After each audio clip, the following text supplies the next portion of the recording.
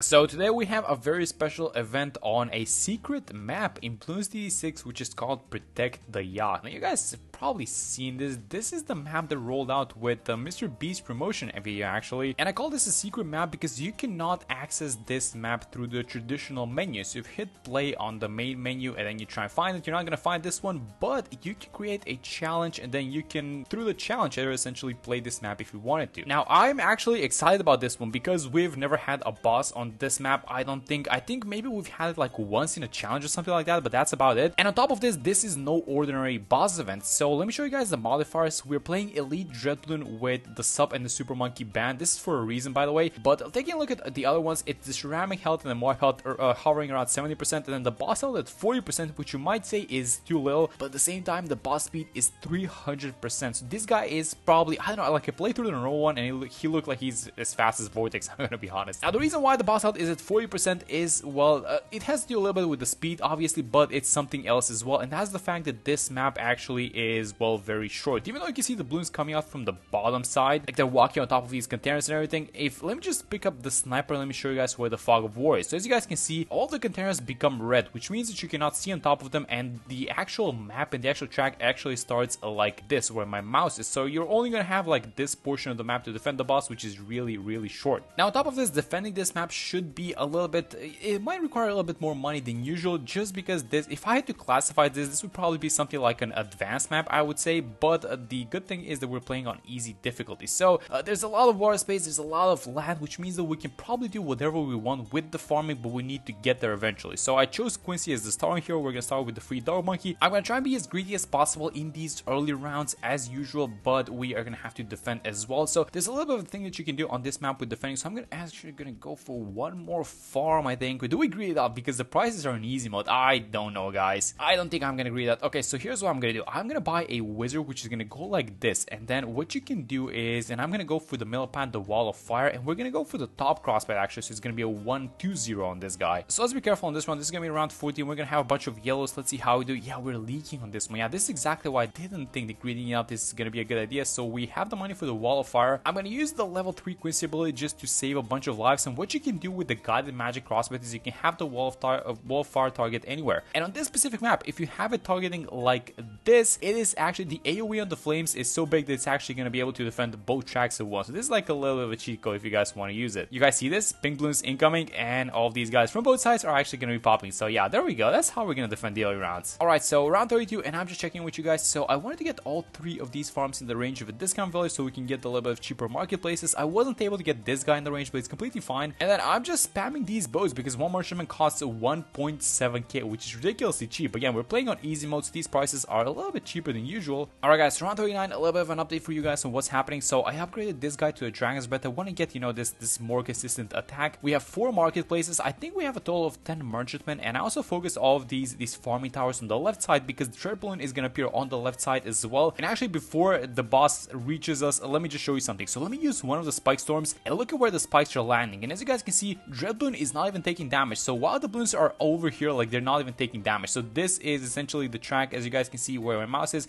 It's a very short one is what I'm saying. So I was thinking of doing a little bit of an experiment of doing this with the jungle drums and then the turbocharge. And I'm using the turbocharge because there's not that much HP on Dreadbloon like in general. So let me use one of the abilities and let's see how it goes. Okay, so these guys actually do a decent amount of damage, I think. Oh no, is it gonna be fast enough though? Oh, wait a minute. We might need, maybe like, we would have needed like one more spike storm, I think. Am I correct about that thing? I don't know. Let me just keep buying these bows because we do have a lot of money. So let me just not have the money like sitting around just like doing nothing. Okay, so one spike storm. Okay, so these guys are actually doing a decent amount of damage to the boss, but it is just it's not enough. Oh my god. Oh, did I make a mistake? Maybe we need to buy the carpet of spikes actually. I mean, it is a lot cheaper and we can restart this whole thing, but let me just try it like this. Look at how fast this guy is, by the way. This is like, guys, this is like Vortex or something like that. Let's use the ability one more time. That's gonna be the last one, and then this is gonna be the boomer. Is the boomer gonna shine, guys? I used the ability and we don't need the spikes anymore. Where's the second one? Let me sell the spikes. Do we have enough money for the permacharge? I'm gonna buy the permacharge actually. Let's see if we can get this thing done. I think we will get it done actually, but that was a very expensive tier 1 with all these tier 5s and 2 spike storms. And guys, this is exactly the reason why, well, the boss HP is 40%, because the track and the point at which you can start damaging the boss is just way too short. Alright, so let's get it going. Let's start buying up our boat boats. So we're gonna be boat farming in general, but here's what I want to do. Let me sell all of these farms at the top. Let me just create like a Minneapolis, which is gonna make all of these guys make a lot more money as well. For the next few rounds, I'm just gonna be buying merchantmen, and we're gonna be buying the central markets, because that is the main way that we're gonna be making money. But there's a lot of farming space in this map, so that means that we might even do like some top path farming. So yeah, let me just place a couple of boats, and I'm gonna see you guys in a second. Yeah, we're gonna be protecting the yacht. All right, look at the amount of boats that we were able to fit on this map. Okay, so tier 1 is coming out, and I actually have not bought a single defensive tower because I don't know what I want to do for this one. Actually, I do know one thing, and that, let me just buy this guy, the Summon Phoenix, and we have a lot of money. So I was actually thinking of defending it with the spikes again, and then maybe we can go into the mad after we're done with the military immunity, but I'm still not sure. Yeah, let's try it like this. Let me get the carpet of spikes. Let me not forget to buy the white hot spikes, by the way, and I'm not sure if one spike storm is gonna be enough. So let's go. We, by the way, have a lot of money, so maybe we can even go for something like a Dark Paragon, but let's just chill. Let's try and do it like this. So these spikes, yeah, they're starting to do damage right now, so I'm just gonna keep using these abilities off cooldown, because the goal is to get rid of the military immunity, and once we do, we can just buy the man, and hopefully that's gonna be enough. Okay, now this guy's speeding up. Look at this thing. Look how fast he's going. Oh my god, it's 300%. Man, this, if you don't have enough damage, I can definitely see how this can become a problem, but the fact that we're playing on easy mode, I think just makes this run a little bit easier. Maybe if this was on normal, it would have been a different story, but alright, it's a huge mess on screen because I'm just using these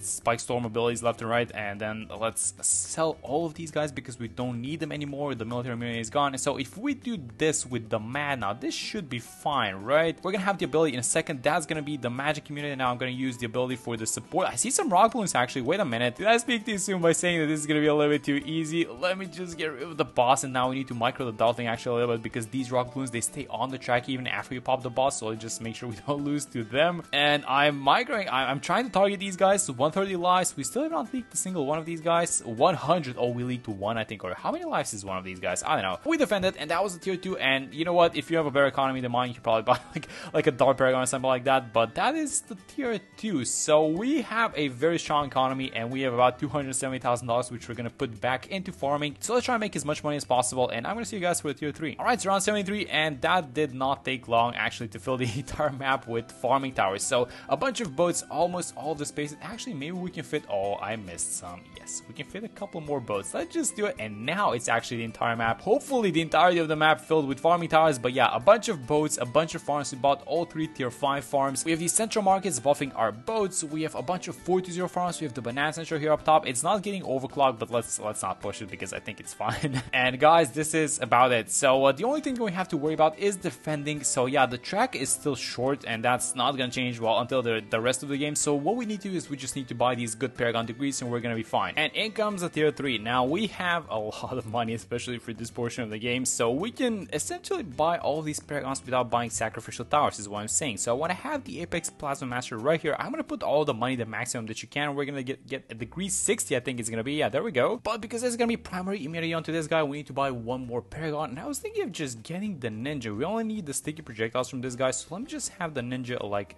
this. Let me get the Ascended Shadow, and I don't think I'm gonna be putting any more money into this guy. I mean, maybe, okay, maybe just a little bit, like $200,000. What's the degree we're gonna get onto this guy? It's gonna be, it's 17, it's fine. Wait, why is the ninja not throwing the charges is my question, because I know for a fact that like we saw these boats attack Dreadbloon, and I know that if you buy the Darthing is gonna attack it. I don't know, but I don't think it's gonna be an issue, because oh my god, what is happening to this boss? And this is even normal speed. The Dark Paragon is going insane. What? Where did this guy go? What just happened? What's happening? The rock balloons didn't even make it to us. That's how fast we defeated the boss. Alright, I mean, that was the tier 3. You know, the Dark Paragon is actually really nice because, well, I think I showed you guys, but there's like the fog on the left side, right? So whenever these dark projectiles get launched, they bounce off of these containers and they go back. So that's why the Dark Paragon is actually really good onto this map. And I mean, we saw it ourselves, I guess. So yeah, nothing more to add onto this one. So I'm going to see you guys to the tier 4. I want to buy the Buccaneer Paragon as well, so let's just focus that one next. Okay, so let's actually buy the Navark pretty early, because I don't think that we're necessarily going to need the money or, well, actually firepower, because I think that, believe it or not, the Dark Dark Paragon is gonna be the MVP on this one. As soon as you get rid of the primary immunity, he's just gonna beat this thing by itself, I think. So let's buy the Navark and let's put all the money that we can into this thing. It's gonna be a pretty high degree, by the way. 74. Oh my god, all of those boats. Yep, we have a lot of firepower going our way. So we're gonna have a military and a primary Paragon. So the next one should be something different. And I was thinking maybe we buy the wizard because we don't usually buy that Paragon. So let's get the wizard next, I guess. So tier 4 Dreadbloon is out, and I thought you guys might be interested to see how fast this guy's gonna go down. So the Navark is gonna start attacking it in a second, and this is mainly the planes. Now this is a degree 74, so it's actually melting it, and the HP is at 40%. So I don't expect, you know, this to be too much of a trouble for it. But let's watch the Dark Paragon now. So far the Dark Paragon, I don't think is attacking Dreadbloon directly. So as soon as this guy goes into his range, do I want to fast forward this? I always get excited when I see, you know, this fast forward super damage happening on a boss or like a beefy balloon, something like that. So I'm actually gonna do it. Let me fast forward. Let's just watch how fast this guy's gonna disappear, and that is gone.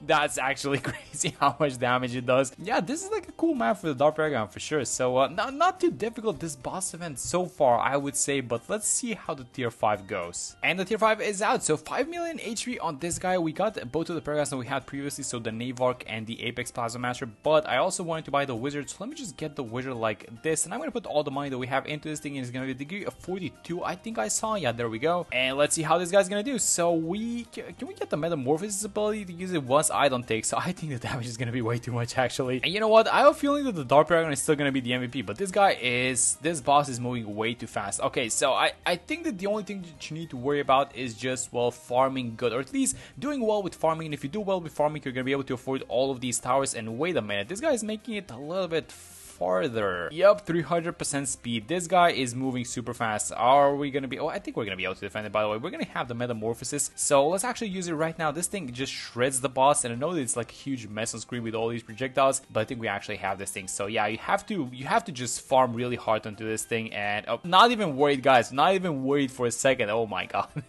Okay, that was actually close. Okay, that was actually close, and we got it done. All right, but yeah, I guess, you know, just farm hard. I think farming is difficult onto this event, so you guys are probably gonna be able to do it, no problem. Let's check the pile count before we go. To 60 million on the Navark, 4 on the wizard, and then 11 on the Dark Monkey. And yeah, just get your high Paragon degrees, and this one should be no issue, although the track is super short, so be careful about that one. But that's gonna be for this one. Thank you guys so much for watching the video, and I'm gonna see you all in the next one.